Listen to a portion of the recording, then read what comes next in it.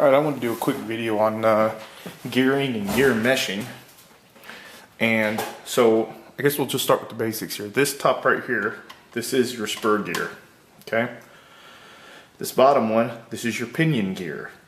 As you can see, this is loose. I loosened it up so I could do it on, I loosened it up so you guys can see it, and I can do it right now.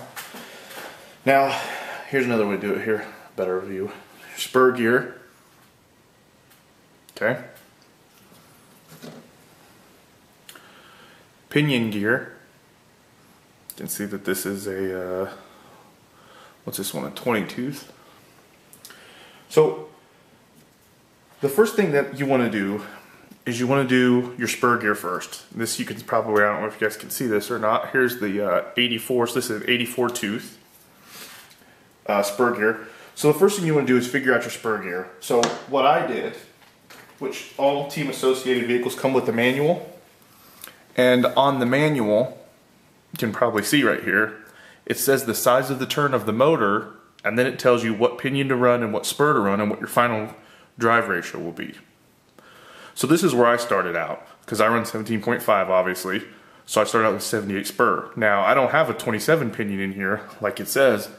This is my SC5M booklet, and this is my T5M we're working on. They're pretty close. I have a 28 tooth pinion and a 78 spur in here in this T5M. But this is, so that's where I start with my spur. I don't do my pinion there, but I start my spur there. I'll usually start my pinion there and then adjust from there. So let's say you figure out your spur, you get your spur in there, and it says to start with the 27 or 28 pinion. So I'd put that in there, I'd run it. Now, how I do it is I run this, I have 5-minute mains and 5-minute qualifiers. So I run it for like, what I'll do is when I put a new pinion in here, I'll go up to give it a little bit more, to give it a little more speed, a little more torque. I'll go up with my pinion and I'll run it for about 2.5 minutes, and then I'll stop. And this is a Duratrax temp gun, and I'll put it on the motor to make sure, because the one thing with adjusting your pinion is that you can overheat your motor really quick. So I'll keep my motor under 100. I like to run it about 150, 155 degrees. I'll keep it about right there, because that's cool enough. They say once you get up to like 180, above 165, you start damaging the magnets inside the motor. So what I'll do is I'll put this on there, I'll run it for my 5 minutes, I'll check the heat. If the heat is too high, I'll go down, obviously, to make the engine run cooler. If it's like 120, 130, way lower, I'll go higher on my pinion to give me more juice and maybe a little higher. So that's kind of how I do my gearing. Different, you know, if you're running a 6-minute or an 8-minute main, you might have to go a little less with your pinion and change it there. But that's what I do. I find the spur, and I start at the spur, and I leave the spur like what it says. Like I said, to run a 78 tooth on a 17.5 turn, so I run a 78 tooth, and then I fine adjust it with my pinion and go up and down from there, and keep the temperature, like I said, a little bit lower than 160, like 150 is what I like to run, 155. And like I said, this is how you do that. Because if you just up this pinion way higher and you don't, and you go out there and you run it, you could overheat your motor really quick and ruin the magnets in it, and then it won't function right. I mean, I've actually smelled the guy. There was a guy one time coming off the track. I could smell his motor burning when he pulled his truck off the track. He did really well. I think he beat me. I think he did. I don't remember. But anyway, the point is, I mean, I think his motor, I don't know if his motor was fried or not. I didn't really talk to him after that. That was the end. It was the A main, so we were over for the night. But I could smell it. When he pulled it off the track, I could smell the motor burning. Anyway, so that's pretty much the thing. Get your spur first, fine tune with your pinion. Okay, now let's do gear mesh.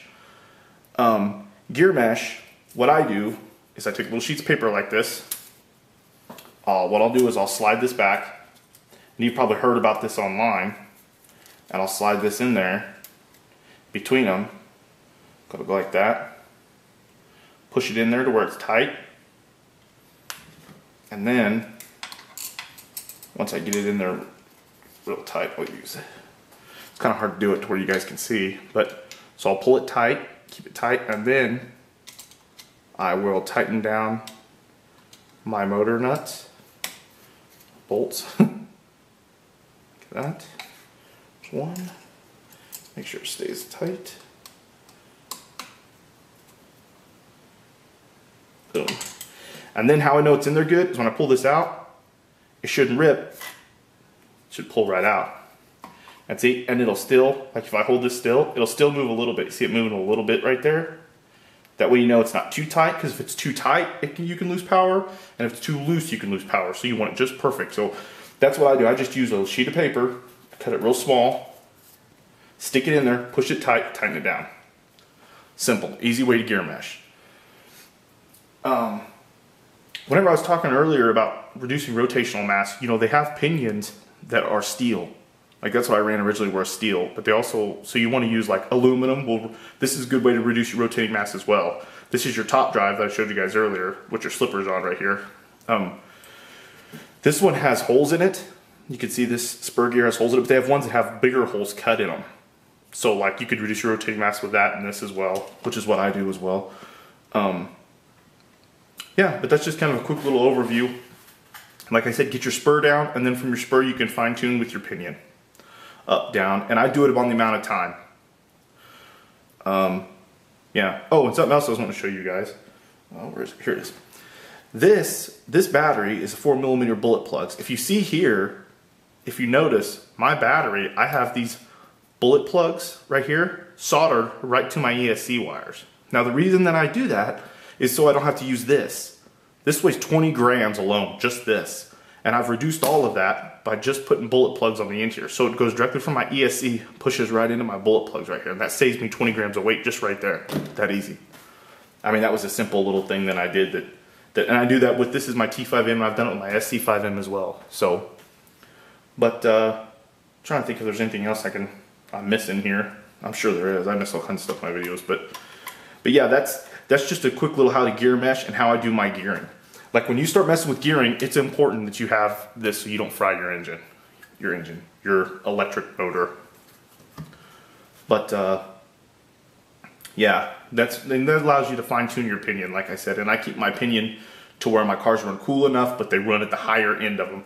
And really what you really need to do, honestly, and I don't have a motor analyzer yet, but you need to set here's your timing and stuff on your motor. You need to use a motor analyzer and set up your motor correctly. That way you could get the sensors close, shim it correctly, all that. I don't have a motor analyzer yet.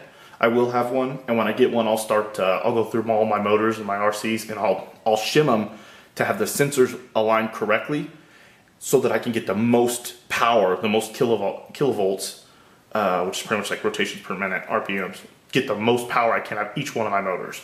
And I'll do that. I'll do a video on that when I finally get that motor analyzer. It's just pretty expensive. It's, you know, well over $1 bill. So, yeah, little quick video. Gear meshing, like I said, start with your spur.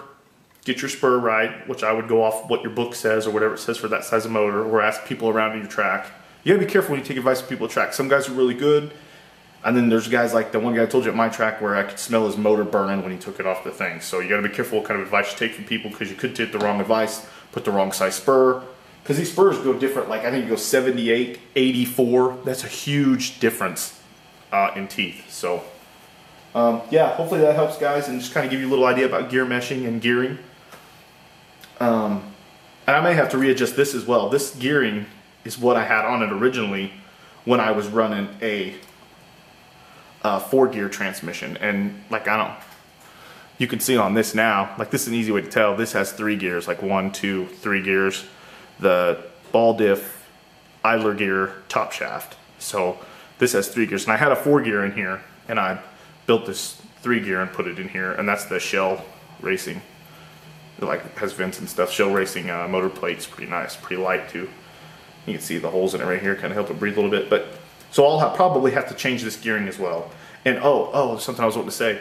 Trinity has aluminum pinions that, like, you see this one, how big it is and all the space, like right here in between, in between these 2 points right here, like all this metal right here. Trinity, if you go online, like you can go A-Main Hobbies or RC Superstore. By the way, if you're gonna buy smaller things, you need to buy them from RC Superstore. They're cheaper, and their shipping is like really fast.